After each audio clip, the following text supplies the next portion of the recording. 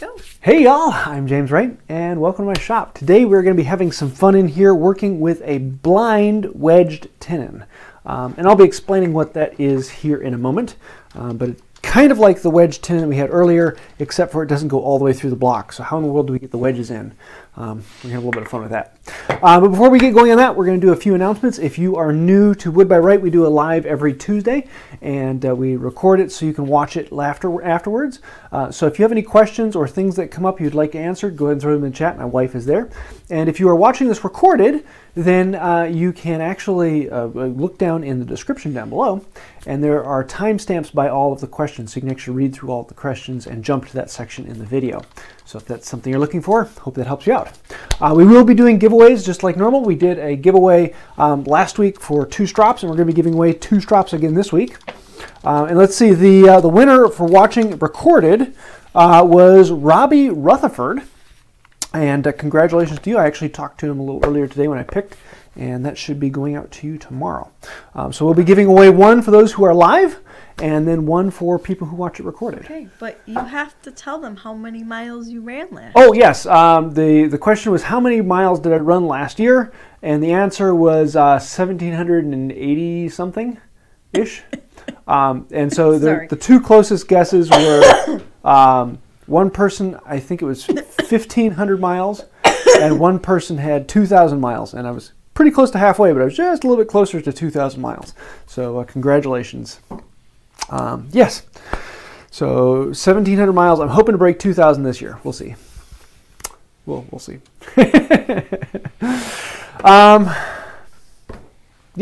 So upcoming events. I'm going to be at the Midwest Tool Collectors Meet here in Loves Park. Actually, I'm in McChesney Park right now. Loves Park's the next town over. I don't know why I'm getting picky about that, but it's on April 14th, I believe it is. And it's like 2 miles away from me. So this is the big one for me. It's one of the smaller events. It's a local event, but a lot of fun. And so I'm looking forward to seeing any of you there. Feel free to come up and say hi. I will also be at the First National in Peoria, and I'll actually be doing a talk at that one. So I'm looking forward to that. If you don't know what the Midwest Tool Collectors is the best place to buy hand tools. It's also the best place to find out about hand tools and find out their history and talk to people who collect them and that type of thing. There's a link to it down below if you want to see that. Oh, and then we will be at Makers Central in May 11th, 12th, something like that, in England. So my wife and I will both be flying over there for that. So I'm looking forward to meeting many of you who don't get to see us at the USA events. We'll be getting over there. Anything I'm missing from notes? Other than my wife is still sick. This is like, what, 3 weeks in a row? I don't know. I'm ready to be done. Cut her some slack when she's coughing. So let's actually look at what the wedged tenon is. And I didn't put this one together because once I put it together, you can't see anything. It just looks like one block running into another, and it just looks like that. So I wanted to actually show you this before we actually go into cutting it. So I'm showing the end before we get there. So this should be kind of interesting. Oh no, my camera moved. So is it a spoiler alert? Yes, spoiler alert, except for I'm showing it. So, so let's switch over to that one. Let's put that on 2. Right? Cool. There, got it right. Brain isn't working with me. So normally with a wedged tenon, you put the wedge through, and when it sticks out the other side, then you put in your wedges, and that splits it out. But in this case, it's a closed mortise, so just like a standard mortise and tenon. So how exactly do you go about getting, oops, it's in the wrong way. How exactly do you go about getting the wedges in when this is slid in place? And some people say that this is a glueless joint, so you can do this without glue. I don't know if I would ever do it without glue because there is expansion and contraction that can loosen it up over time. But for the most part, you can do it without glue, but I would generally do these glued. So you put these tenons, you put them in there, and they have to be the right size so that they actually slide down in. Oh no, did I not make them the right size?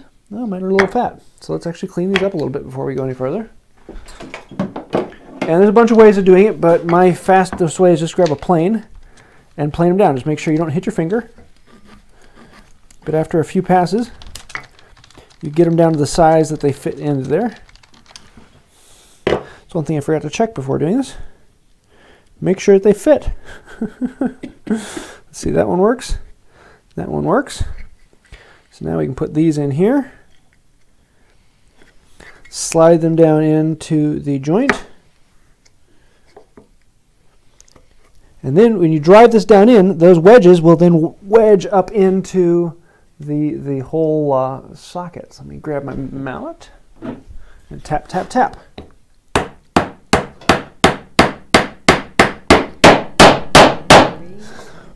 And so now, theoretically, those wedges have driven up into the tenon, and this is locked in place. So no matter how much yanking and moving, eventually I would be able to wiggle it a little bit, and I'd be able to compress the fibers and pull it around. But right now, that is an integral joint. There's actually a dovetail shaped inside. So I'm going to cut this off, and we're going to make the whole thing over here and show you some of the specificities that go into making a wedged blind tenon. So it looks just like two blocks going together. This is very common in Japanese furniture, so that they can hide the joinery. You don't see anything, but it's a very, very solid joint for just something so small like that. So let me cut this apart, and we'll get on to doing this again, or for the first time. Any questions before I dive into this?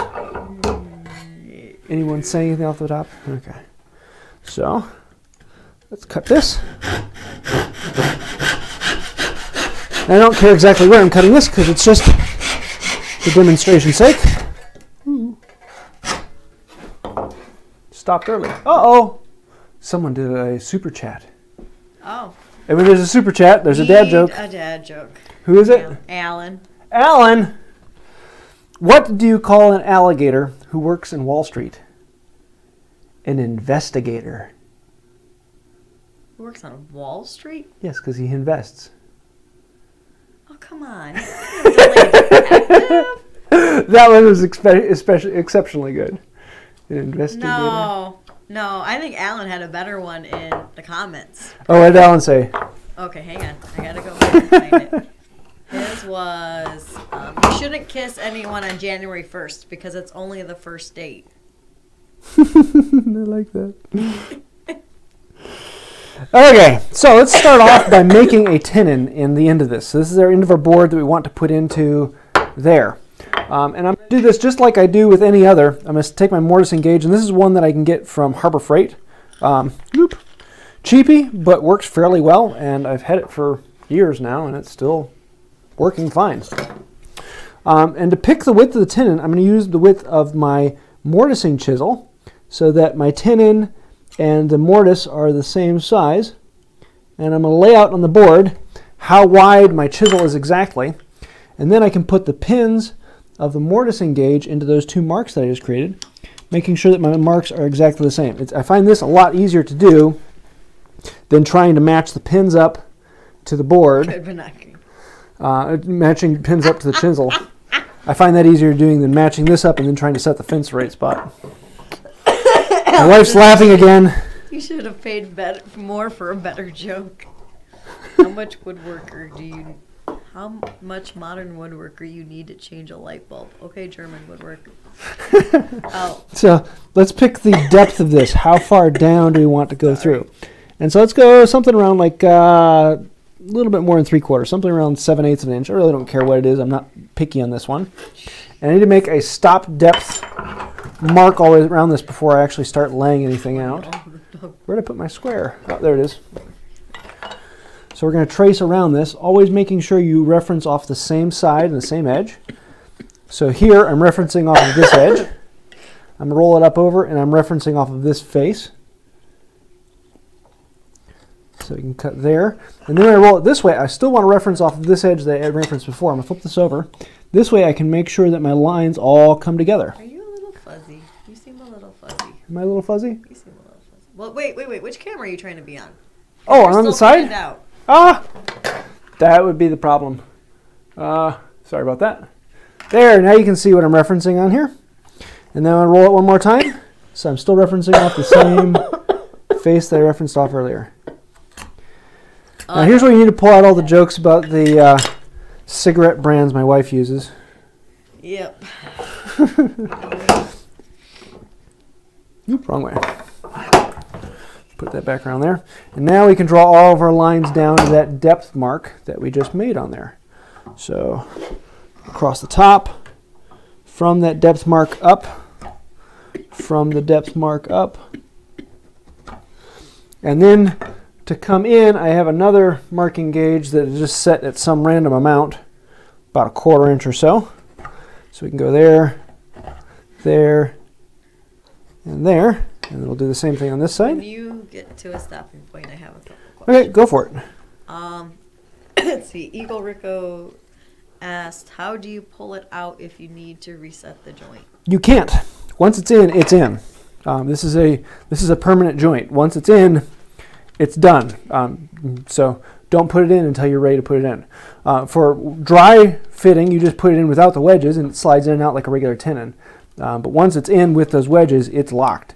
That piece is not coming out of there without hurting something. So now that we have this in place, it's ready to start cutting.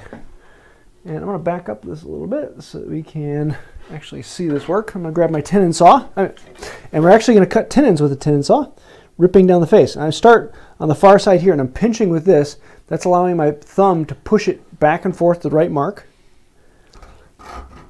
nicking it in, and then I'm going to lower my heel and bring it all the way across that line so that I can see where I'm at. And I find it easier to cut only on my side, so I'm going to cut all the way down at an angle here until I can see everything on my side, and then I can turn around and cut everything on the other side. That way I'm only cutting on the line that I'm watching, and I can guide it a little bit easier.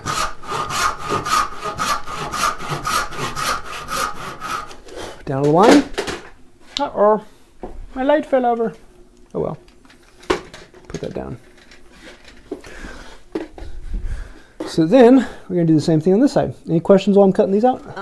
Yes, Tim Barbecue said, can you cut the joint in half so we can see the taper spread inside the joint? That's actually a really smart idea. I will do that in a little bit here. Okay. If I don't do that by the end, remind me. Remind him if he does.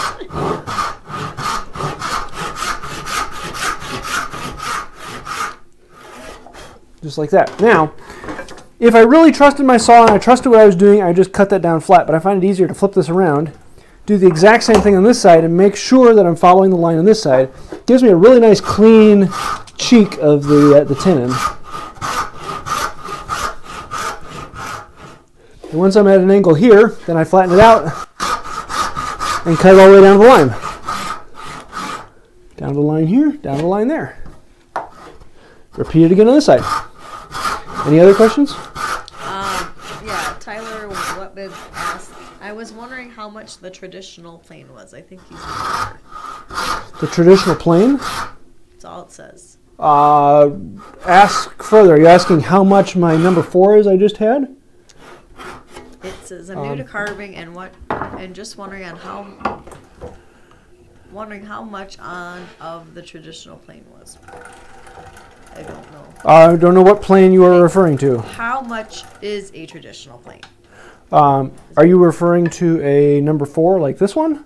In which case, this one I picked up for, I think I paid like $6 or $7 for it and completely restored it, repainted it, cleaned everything up on it. There's a crack in here that the previous owner glued back together askew, which kind of drives me crazy, but oh well. But usually you can get a restored one for $40 or $50, but you can buy them rusted and needing some work for $5, $10, depending upon where you find them. Now I do the same thing cutting down this way, except for in this case it's so thin that it's just easier to cut both sides down. Just trust your saw to cut straight across. And at this point, it really doesn't matter if I'm following any of the lines, because I'm going to make the mortise whatever this tenon is, as long as I'm cutting straight down. And now we can cut the shoulders, so we have our cheeks and our shoulders. And yeah. Any other questions? I don't think so. Okay, let me do this over on this side. Let me give you a better camera view. Well, I do that. Oop, up a little farther. There we go. There, that'll be better for the camera. I like being cameraman Whoa. and user. And I'm going to use my carcass saw. Carcass saw is a smaller back saw with cross-cut teeth on it, usually designed for cutting out the carcass of a piece of furniture. Put you down. Yeah. So we're going to do the same thing here. Follow across. But in this case, I'm just going to keep the saw vertical and cut slowly here as I'm getting close to the bottom, waiting for those pieces just to fall off. And right here, I'm going to make sure that everything is nice and clean and ready for work. So I'm just going to pare down a little bit. And some people like to undercut here, which I often do. Oop. Let's put that in the vise a little better. In this case, I'm not going to undercut it right now. I just have this little extra in the corner that the saws didn't quite meet. So I'm going to get that out. Make sure that that's nice and clean. Just like that. Flip it over, do the other side. Any questions on doing that? Yes. Beau Harris asked, did you make your clogs? I started with blanks, so the foothold was cut out from them. A friend of mine in Holland sent them to me, in the Netherlands. And then I carved the outside and did a little bit of work carving the inside to make them fit my foot exactly the way I wanted them. That's one of the nice things about clogs is you can carve them to fit your foot precisely so that there's no pressure points. And that's what makes them incredibly comfortable. And on top of all that, very protective. And loud. And in the way when you're trying to wash laundry. I'm in the basement shop. And so anytime I go upstairs, I take my shoes off so I'm not walking on the carpet with my shoes. So I wanted something I could just slip on and slip off. Well, I used to have slippers or sandals, but then a lot of people started complaining that I had sandals in the shop and didn't have protective feet. So I got the clogs. And I really like the clogs. Yes, and you love to leave them in the entryway so your wife... I leave them in the same place every time, just because you haven't gotten used to them yet. They're this big. They're like a quarter of me. He's trying to kill me. Yeah, I want all that insurance money. Yeah. You can have the children by yourself then, too. Yep. Oh, yeah. So, there. Now we have our tenon, and we're ready to make a mortise. Now, I was originally planning on just making the mortise and tenon ahead of time because I just did the video on making a through mortise and tenon. But there's a few basic things that are different between making a through mortise and tenon and making a housed mortise and tenon, okay, as we're going to be doing here. Can you refocus that camera? Is that one not focusing? Fuzzy. Sorry. Fuzzy. Here, I got to tilt it down to focus this one because this one I got to have something. It's not bad. It just... There. That's about as good as I can get it right there. That's a little better. Okay. Oop. There's a few things that are a little bit different when making a housed tenon that you just want to take care of. And I actually find making this more difficult. I find it easier to make a through tenon than to make one that is blind. So just like making the tenon, we now need to make a hole in this, and we want to make it the same width as our mortising chisel. So we're going to do the same trick again to lay out the mortising chisel. Set that down and focus the camera in. There we go. 1, 2.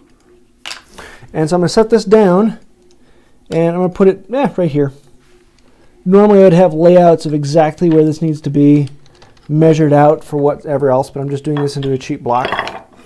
So once I have that in place, I can loosen up the mortising gauge, and then I can set these marks right into those marks I just made to make sure that they're all the exact same spot.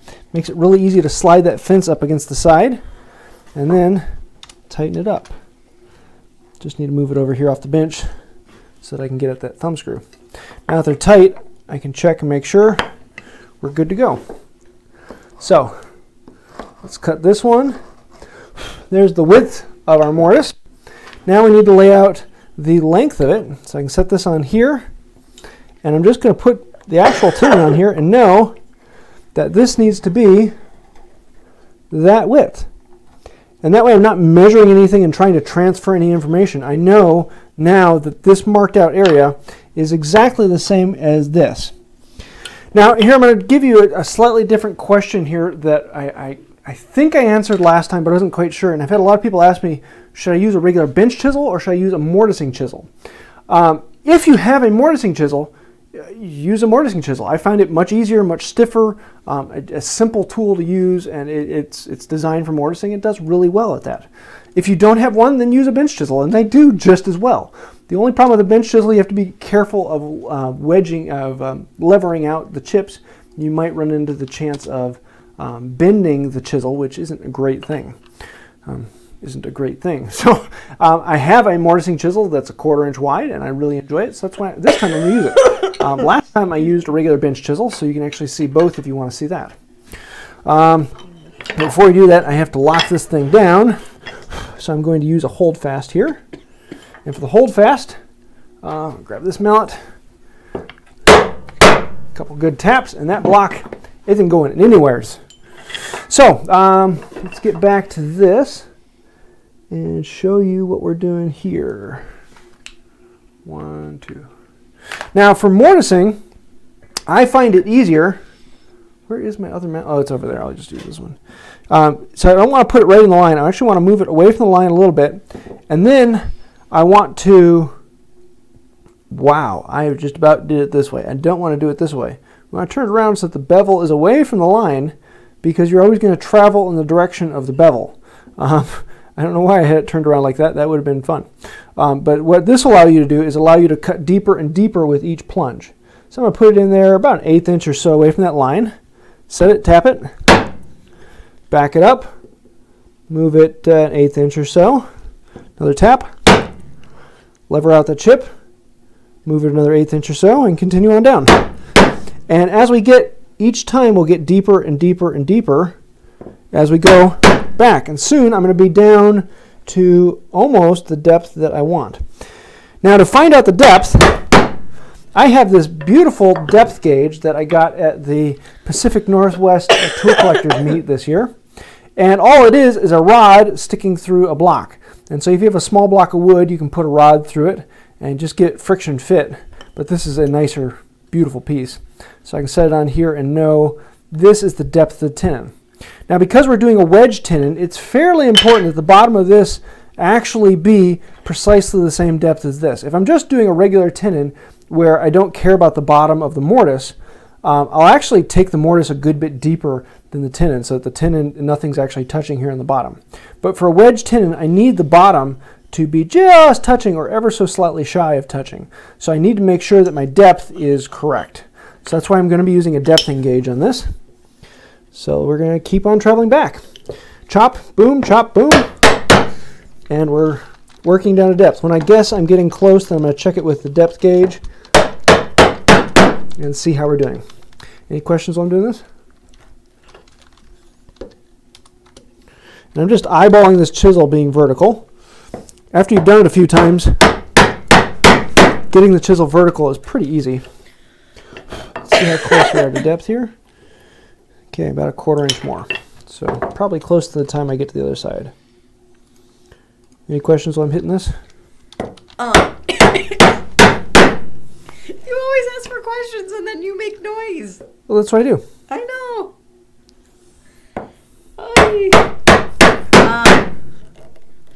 So let's see. Matt Ezell says, off topic, but what makes a firmer gouge different from other gouges, and what specific use do they have? A firmer gouge? Oh. Okay. Clarify me. Unless you're talking about a firmer chisel, which a firmer chisel is just a beefier chisel, generally tends to have flat sides on it. Though it's one of those terms that different people are going to say refers to different things. So it's kind of an ambiguous term. Although some people are going to say a firmer chisel is this or a firmer chisel is that. It's a great way to start arguments. Firmer chisels are for when you really want to move heavy things. I like them actually for paring. I'm not a huge fan of dainty paring chisels. I want my paring chisels to be beefy. but I don't have any that I would actually call a firmer chisel. Now here I'm getting close to this other side, and I want to stay away from that line, because when I go all the way down in and pull out, I'm going to be leveraging against this point here, and I don't want to crush these fibers back against that line. So I'm going to pull it up just a little bit.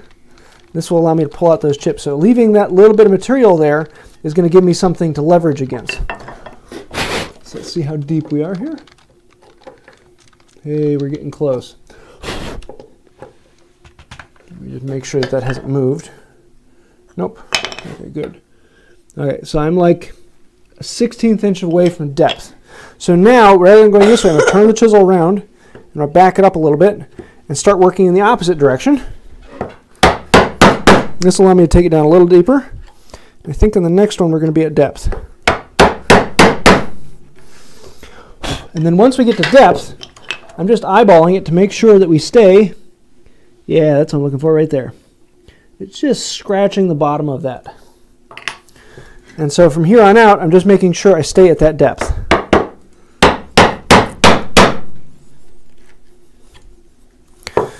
Cool. And if you have a smaller chisel, it's sometimes good for getting in there and cleaning out the chips that are down at the bottom and blowing out so we can go on. Cool. Any other questions? Yeah. Hang on. Every time. That's what I do. I'm here for you, babe.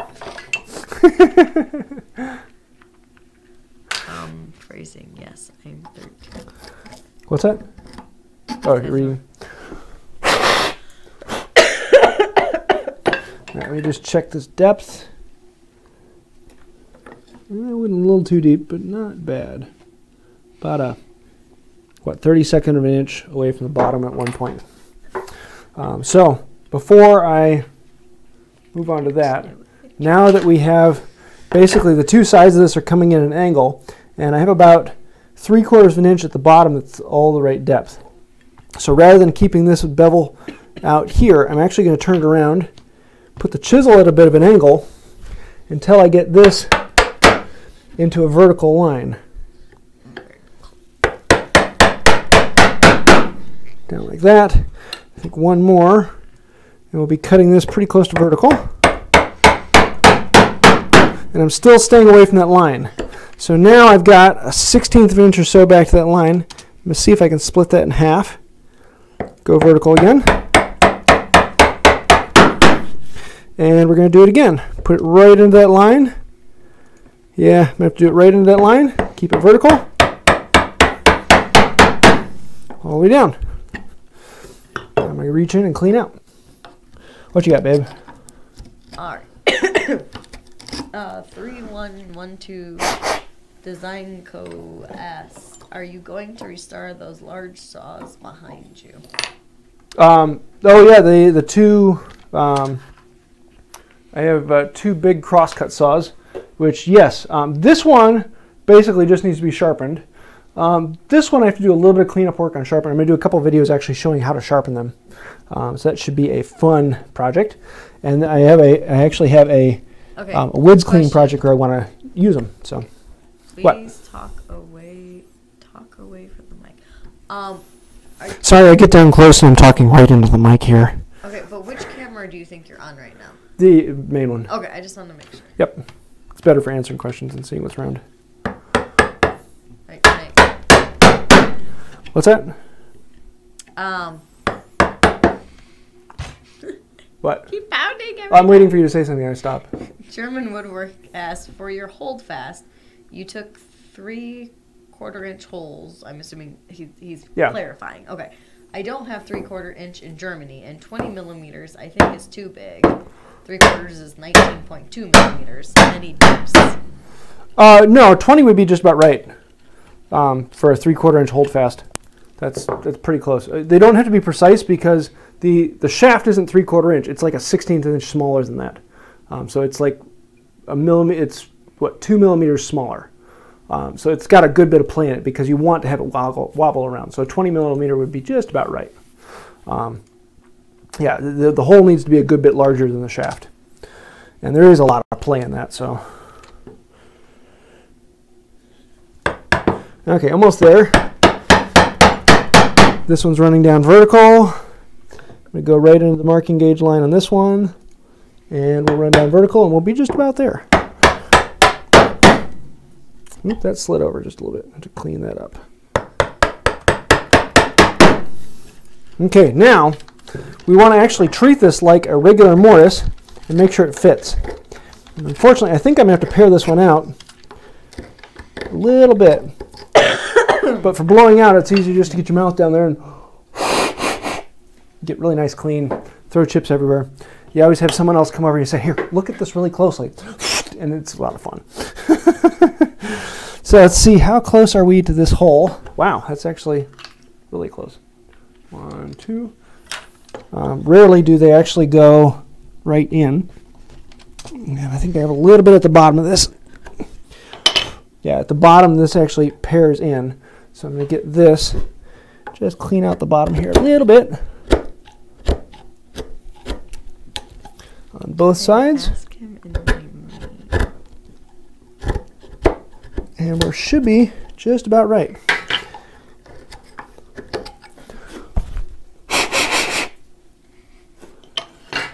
Make sure we're at depth all the way across. There, got it. Now let's see what we've got.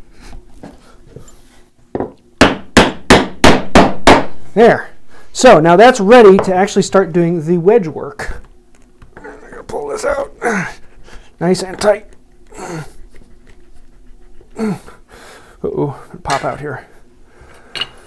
My holdfast is sliding. Well, not the holdfast. The holdfast is staying right, but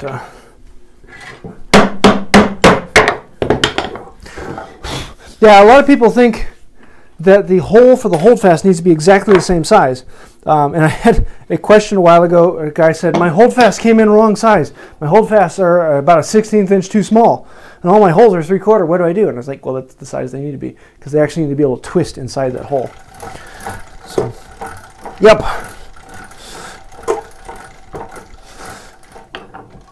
It's the problem of getting a really nice tight tenon fit. It takes a good bit to pull it out. Okay, so we've got our mortise and we have our tenon, really nice tight fit. Now we need to make wedges for this. So let's actually cut some holes, some slots for the wedges. And I talked last time about not putting in relief holes in the bottom, because a lot of people really think you have to have relief holes. They're a nice thing to have, but there is absolutely no need for them, especially if you get close to the outside and you have a thin amount of material for it to flex on. Back to this. So I can get my saw out here. Actually, I'm going to grab a different saw. This one has a thicker plate, and a thicker plate makes it easier to get a wedge started. So I'm going to start out here, about 1/8 inch or so in. Ooh. Wow. That's right, this is the one I've never sharpened. I just bought it. And the teeth on it are really aggressive. So I'm going to cut that down. Do the same thing on this side.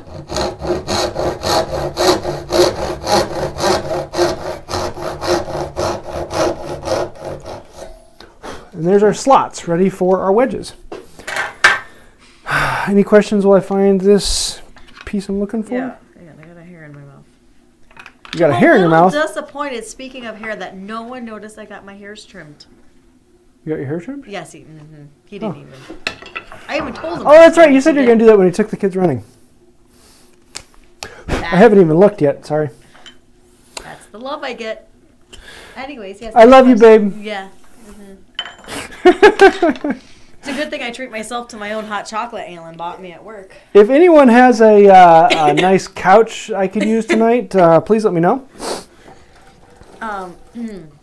Anyways, let's see. Joseph Bailey said, what is the minimum size of a workbench you can use to do small items? Oh, tiny. I know guys that use a tabletop workbench. I'm just planing this piece down so I have a nice smooth piece to start with. They'll use a tabletop workbench that's actually designed for like apartments that they can put on top of their table in the apartment. And the bench top is like 18 inches by 18 inches, and that's their working surface. So you really don't need much. And I would say 99% of my work is done within about a 1 foot by 1 foot on the corner of this bench. That's where most of the work gets done. 2 foot by 2 foot, and I could probably do 95 to 99% of the work I do can be done on a 2 foot by 2 foot space. So let's make some little wedges here. Back this up a little bit. Make sure I'm pointing at the right thing. There we go. And give you that view. So for the wedges, I'm just going to grab a chisel and a mallet, and I'm going to go down about an 1/8 inch or so. Something right there.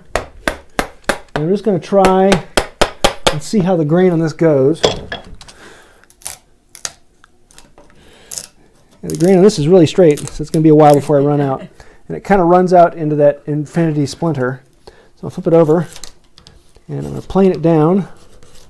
Now I don't want this to come to an infinitely small space.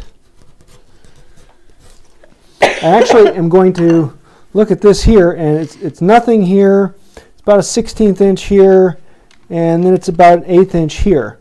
So wherever it's that saw curve, I'm going to cut it off at a straight edge. So about the thickness of the saw curve, something around there. And then I can test it in this and make sure that it fits. So yeah, that's right about where I want it. Then the next thing I want to do is I want to make sure that I cut it off at the right length. I want to make it ever so slightly shorter than the length of my cut. And so if I put it in here, if I had it full length in here and there was any issue, I could actually end up driving it into the body of the wood. So I want to stop it 1/16 inch or so short, just a couple millimeters. I'm just going to mark it. That's how long I want this to be. Set it on here, set the chisel on here, put it on that mark, and then I'm going to hold this with my finger because I don't want this piece to fly away. Here. Oh, you guys can't see what I'm doing, sorry. Let me do that. So I'm going to hold this on here so that piece doesn't fly away. One finger on there, and then I'm going to tap, tap, slice this off.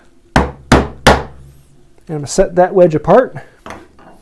And then I'm going to pare this down again, and I'll be able to get a second wedge out of this. And I find paring with this chisel just a little bit faster than doing it with a plane. Let's clean this down to about a saw blade, saw curve thickness. So, and then Cody K reminded to cut the in half. Yep, I'll do that after driving this in. Okay, there's that. So let's mark you to length. Set that on there.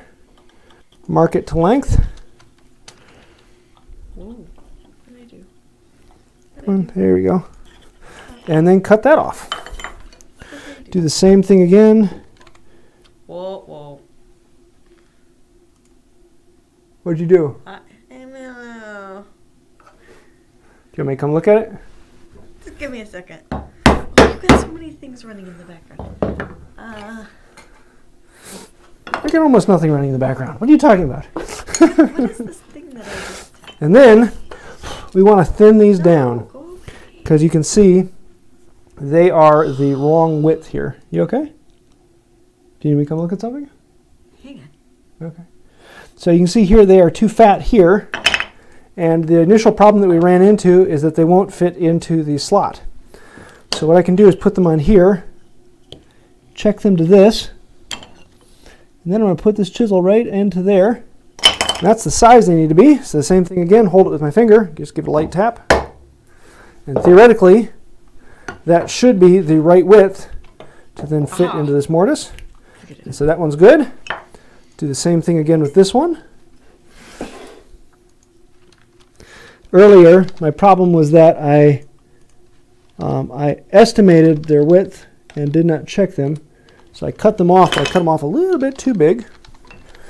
Put the finger on this piece, otherwise it's going to fly away. How do you know that it's going to fly away? Because it has done that before on me. And this one is really close. So let's clean this off. So again, we're going to pull this bench out here and plane it down very carefully, not to take a finger off. Check it on there, and we're ready to go. So just like we did before. So for right now, oh wait, we haven't paired this out. So you can always use this dry. You can slide it in and out like this, and it comes in fairly easily because these can spring together. So if you're going to do your dry fits, do your dry fits now. But the next thing we want to do is we want to take this mortise, the walls of this right now are parallel, and we want to actually flare them out at the bottom.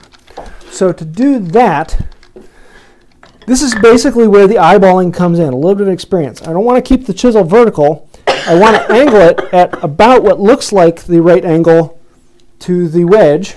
And I'm just going to eyeball this, wedging out the bottom. You see that's a little too steep. So I'm going to come back here and just pare out. And I wish I could show him this, but it's something that's really hard to even see. And with the camera, it's almost impossible. So I've got that one wedged out. And I just want it to be, I'm just taking off the thickness of this wedge. So the fat end of this wedge, that's all the amount I'm removing. So it's really just a couple shavings. So I'll give it a place to start here. And then I'll tap, tap, tap it down.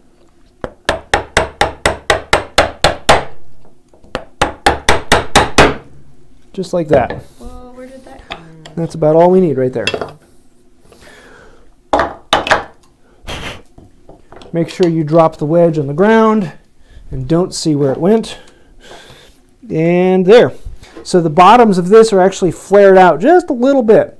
It doesn't take much at all, just a few whacks with the chisel. Actually, I got to clean out just a little bit. I can see back in here. And there really isn't a good way of saying this is the way you need to do it. I mean, if you did set up a specific angle to that wedge, then you could set up your angle finder on here and set this where it needs to be. But in all honesty, most anyone can do this with just an eyeball.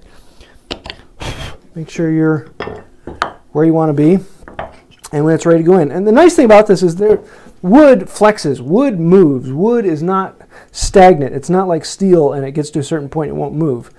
If it's too tight, it will compress the fibers in here, and it will crush things down. You're going to be putting a decent amount of pressure into it.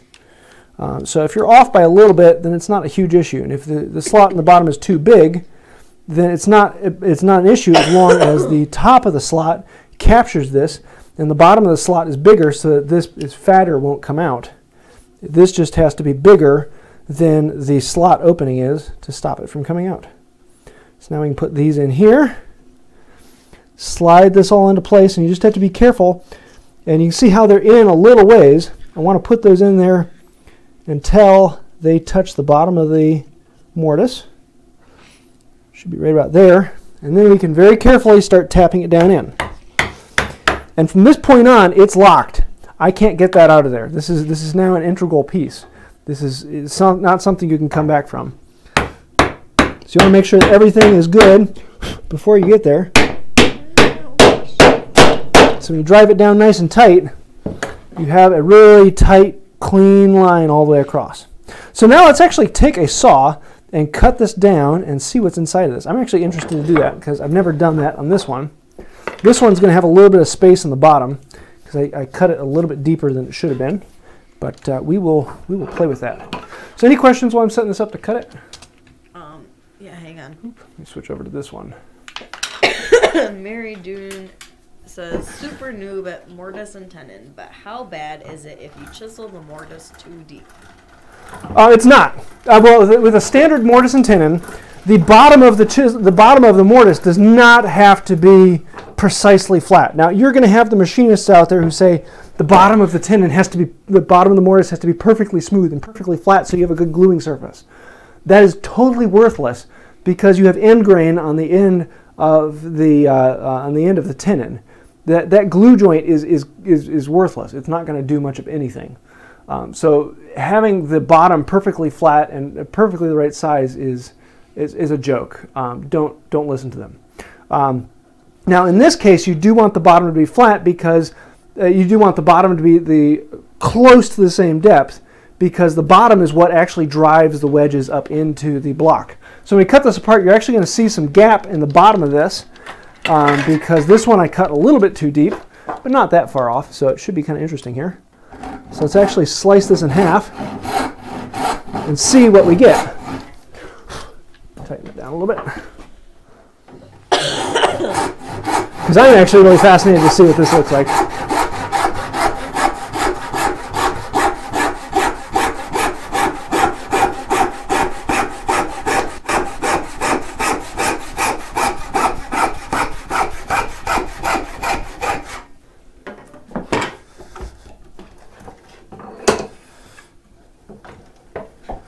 Let's see if I can eyeball and make these lines actually meet.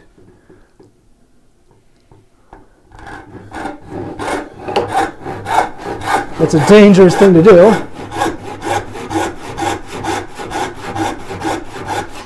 Okay, meet on that side. Flip it around, make it meet on the other side. We should have a nice clean cut-ish, clean-ish cut.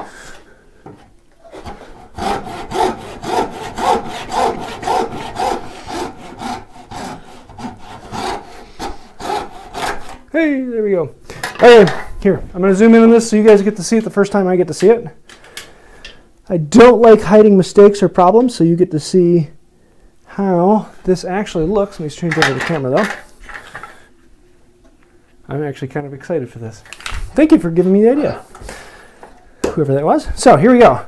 Let's open it up and see what it looks like. Yeah, there was a bit more of a gap on the bottom of this one. So here you can see I was at the right depth here, but then I cut everything down here to the wrong depth, and I kept cutting deeper here. You can see how the space in here actually wedges out a bit. But the bottom needs to be able to push these up in here. And you can see if I had the bottom up at this height all the way across, I would have been able to get the wedges up in here. Maybe I'll cut the other one apart and see what that one looks like. So your mama wants to know if she was late, would you glue it? Nope, no glue. Here, let me zoom in a little bit more on this so you can see. Oop, this way, up. There we go. So you can see that a little bit better. I'm going to cut the other one apart and see what that one looks like too. So any questions while I set that one up? Yeah, hang on.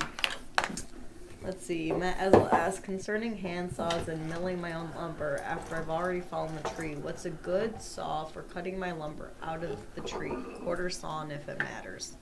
For cutting it out of a tree? The Robot style frame saw. So this big thing hanging up, it's basically a small pit saw, which is designed for, a pit saw is what you would traditionally would have cut lumber out of a log with. So something small like this, you can stand the log up and then cut your boards out of it. A lot of work, but it can be done. So let's cut this off and slice that down.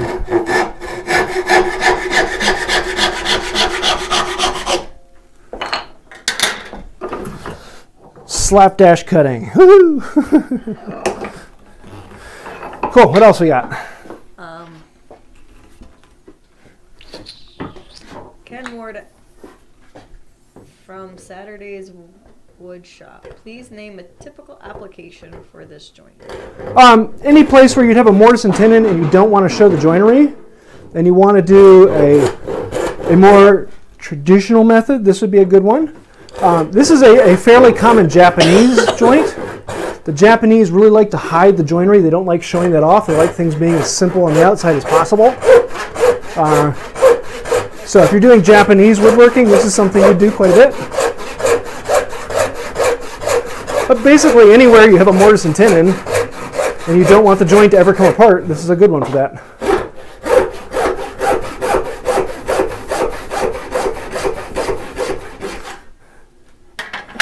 Now I'm getting excited. I want to see what this other one's like.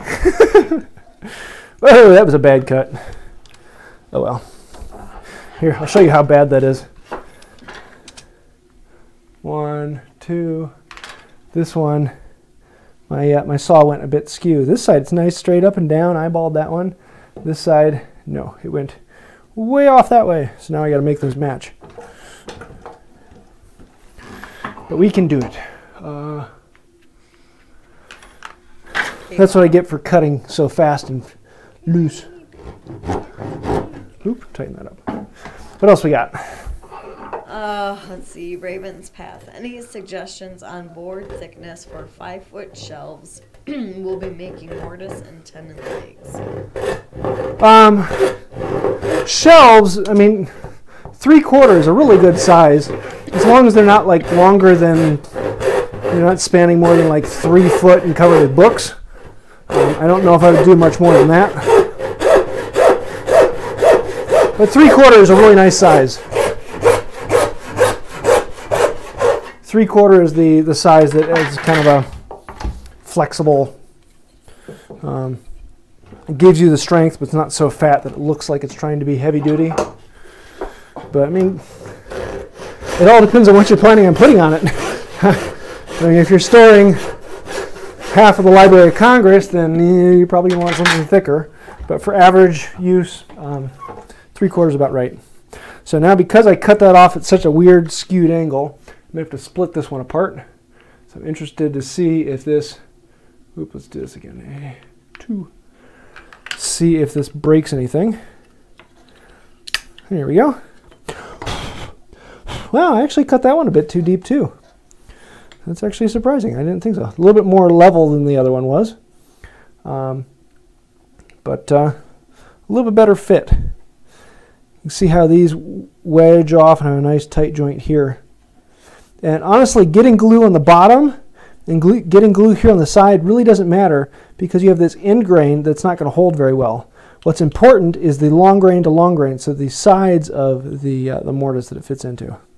So that's kind of fun. Thank you for the idea of cutting that apart. I might have to do that with some of the other ones. It's kind of an interesting thing that might make a good thumbnail picture. We'll just see. Cool. What else we got? Oh, we got lots. Okay. All right. What? Sorry, I've been talking too much tonight. Lives. Does the bevel on a mortise chisel need to be flat, or can it have a slight curve to it, or does it not really matter? Doesn't really matter. You're going to talk to the purists out there and say, it's got to be perfectly flat because it's a chisel. No. And if you go to you look at a lot of the old chisels and things, as they'd be sharpening it, their hand would move, and so you get kind of a rock to it. Very common with even regular bench chisels to have that bevel to have a bit of a curve to it. Really not going to make any difference in functionality because you're not using the bevel to reference off for making cuts. So you can make it whatever way you want. But yeah, don't worry about it.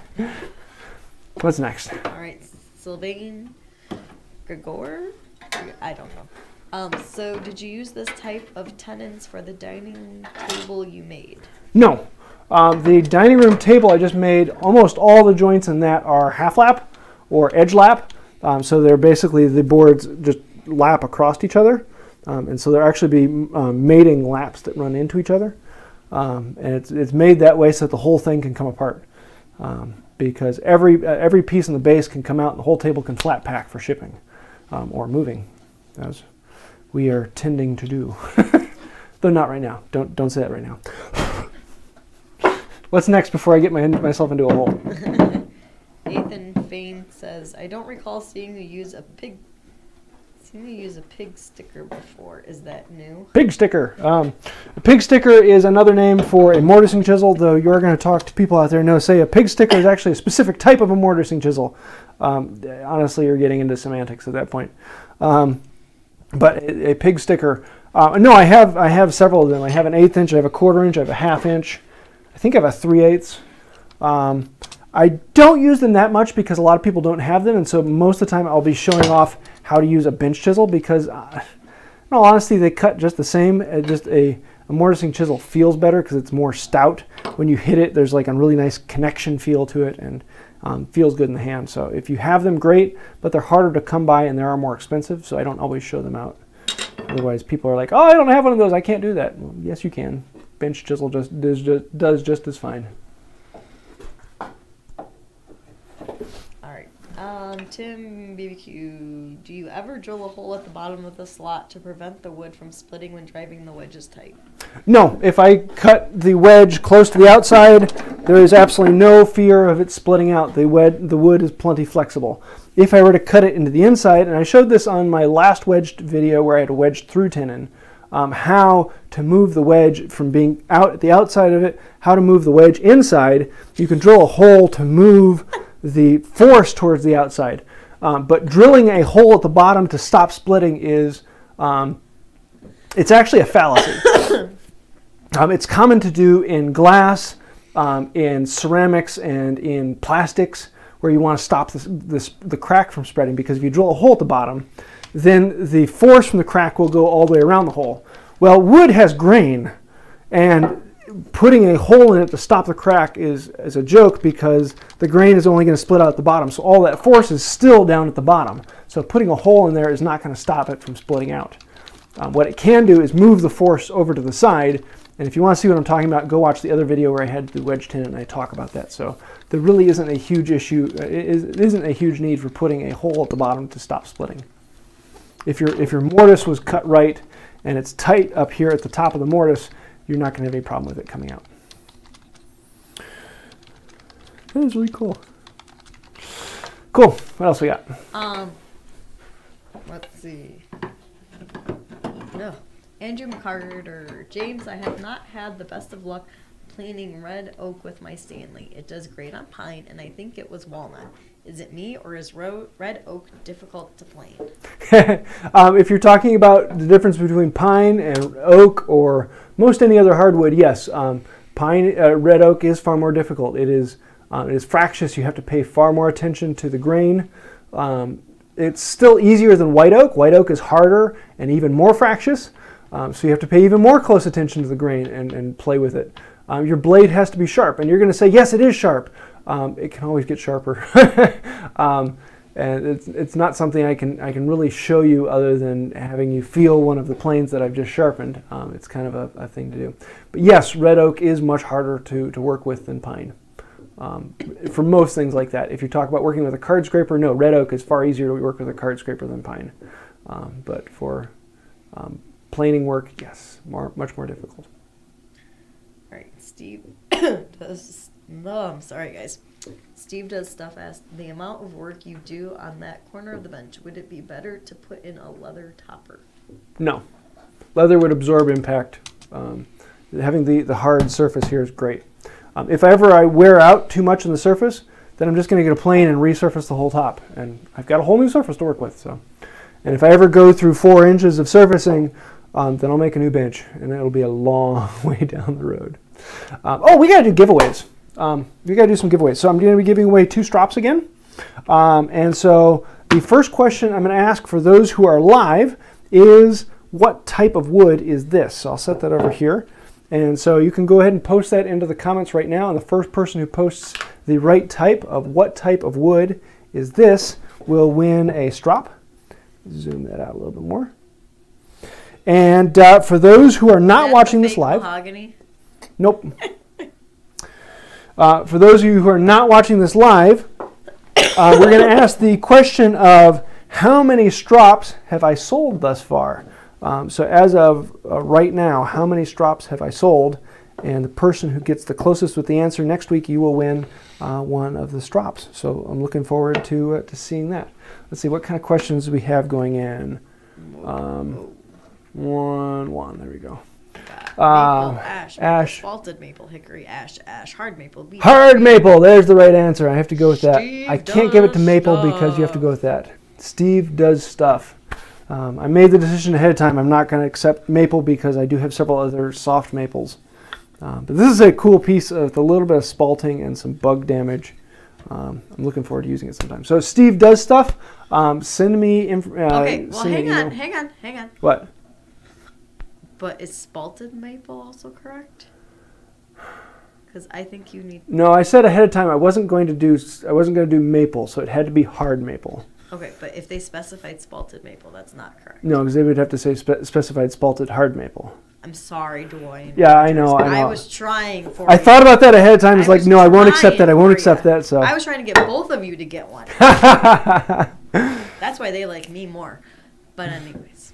So yeah, send me a contact on my website, woodbywright.com, and give me your address. And if you want one with the logo in the top or the corner, I think I have a few more of the top out there, and I'll send you out one of those. I'm actually sending out thirds and so they're all missing like a corner. So there's always a piece missing out of the thirds because I have a lot of these extra. And these are far cheaper than the regular ones. The regular ones are, I want to say 14, 15 bucks a piece, whereas these are $8.99. So they're exactly the same, really thick horse hide, and you can order one of those. So yes, and if you are watching this live and want to get in on the recorded session, about 10 minutes after we close this, you can go and put in your vote on that. How many strops have I sold thus far? That should be kind of interesting. But don't put it in here. It'll have to go in the comments of the main video. Let's see, 2 more questions? No, it's going to be 3 because that's how many I have left. Okay, then we're going to do 3 questions. We're done. All right. Sorry if anyone else wasn't already on my list. Kevin Rich asks, any suggestions for dimensioning lumber with knots or highly figured wood? Does he just go slow? No, the video I just put out on how to set up a smoothing plane, that's what you need. You need to set up the plane within an inch of its life. It's got to be sharp. The chip breaker's got to be close to the tip of the blade. The mouth has got to be small, and you've got to be taking small cuts. All that put together, and you can plane through the worst of wood. So depending upon how gruesome and horrible the knots and grain is, depends on how tightly you have to set up the plane. If it's okay stuff, you can loosen it up a little bit and take a little bit deeper cut. But most of the time, it's all about that fine tuning of the setup to get the plane dialed in perfectly. So if you want to see that, it's a video I put out, I think it was this last week, how to set up a smoothing plane. And I have actually a couple versions of how to set up a smoothing plane where I go into that in detail. So yeah. What's next? Ryan Moffat asked, sorry, are you not worried about splitting from the wedges without relief holes? Did we already ask that? Yeah, we already answered that. Oh, I'm sorry. And then left blank. I'm deciding on how to make a dovetail box, but not sure how to do a bottom or top. Any recommendations? I like a captured top, so putting in a groove all the way around the bottom, and then putting a bottom into it, so it's captured inside that. The nice thing about that is you actually get to practice with, on 2 of the pieces, you can run the cut all the way through the board, but on the other one you have to stop it at either end, unless you want to reverse it and be careful with how you come out the end of your tail. And so it gives you the chance of cutting a groove with stop ends, which is kind of fun. And I have a couple videos on that as well. But it's basically like cutting a mortise, but it's only shallow and very long. And a lot of fun. But yeah. That's what I'd probably do is do a captured bottom and top, and then saw the top off. So you're going to have 4 sides of the box, a bottom and a top, glue the whole thing, and it's a box that has no way of getting into it, and then cut the top off. I like that look. It's simple, it's organized, and it makes it symmetrical. But there's a lot of other ways. That's just one that I really enjoy.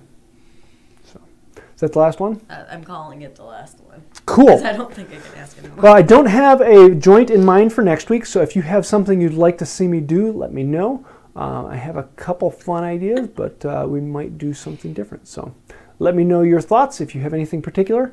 But I think that's about it for this week. Anything for you?